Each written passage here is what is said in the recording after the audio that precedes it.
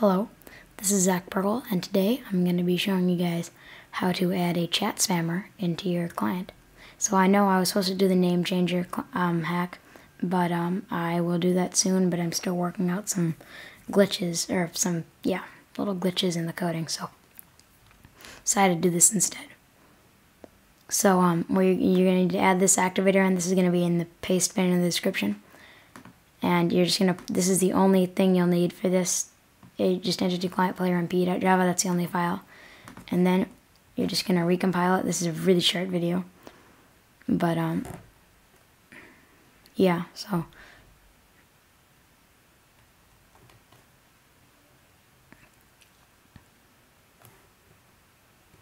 I'm just going to go and show you how it works. Okay, so my server is not working correctly.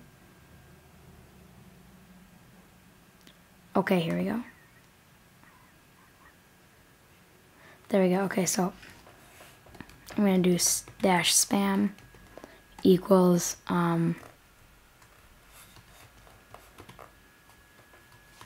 thanks for watching. Okay, and then I'm going to have it do it 9 times. So there you go. This has been the chat spammer.